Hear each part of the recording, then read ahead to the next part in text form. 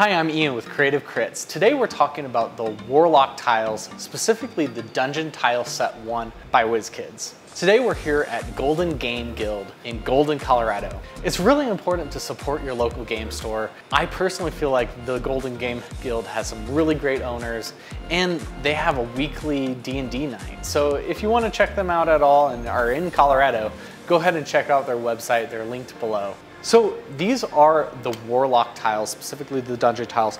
They have a whole bunch of different doors in the Warlock tile set that actually open and close. The tiles are incrementally spaced out in 1-inch increments, so you know how far the distance traveled is inside these dungeons. And this is just so much more fun to play with something like this that's tangible and three-dimensional rather than just a mat that's, on a table.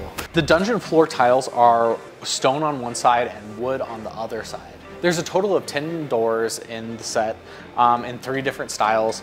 Some of them are these big open double doors, and then there's some entry doors that are just single ones. The walls and the floors aren't necessarily exactly the same length. So if you have a really long dungeon, they could separate a little bit, but I don't think that that's too big of a deal. You might see little gaps and increments in between sets of tiles.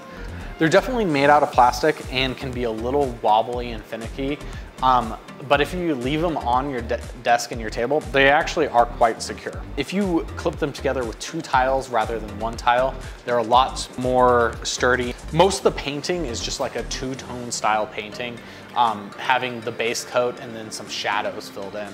All in all, I think that these Warlock tiles are really good value. This would be a lot of time if you were to make them yourself. If you were to print them off and paint them, you're talking about this being worthwhile just in the time savings from creating it yourself.